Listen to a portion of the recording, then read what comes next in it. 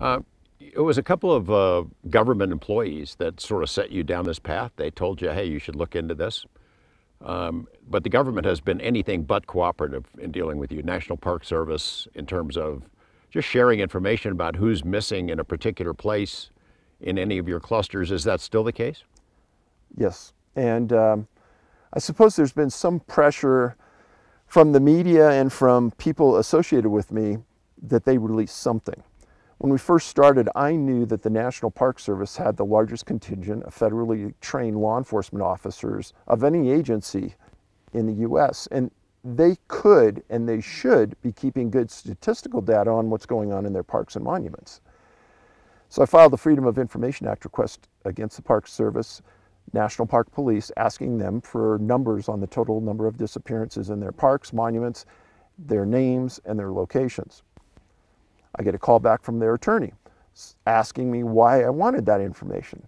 Well, I knew at the time that that cannot be used as a qualifier if the information is released or not. And I asked him that. He says, no, we're not interested in that. We just want to know why you want it. I told him it's just research. He says, well, we don't have that information, but if you want it, it's going to cost you $1.4 million. And I said, well, I've published books. So there's a subset in the Freedom of Information Act that says that I can get this information for free. He goes, I'll get back to you. 6 weeks later, he calls back and says, well, your books aren't in enough public libraries to qualify. As if that's a real criteria. It's not. So do you think they know? Or do you think they have a better understanding of it? Or they're as much in the dark as we are, and that's why they don't want to help publicize it or get the word out? Interesting question. And in the Park Service Police, they have a series of what's called special agents. And the special agents are like the detectives. Well, if a case is real severe, they'll bring in the FBI. Now, what's interesting about that is since probably the early 1960s, I've written about disappearances where the FBI randomly shows up. And they show up in instances where nobody calls them. They're just there. And they're monitoring the case.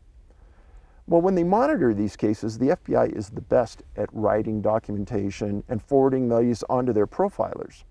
Even as recently as weeks ago, the FBI still shows up on these missing persons cases. And in a movie we have coming out in April or May, the FBI showed up on a New York case of a missing man who was a hunter.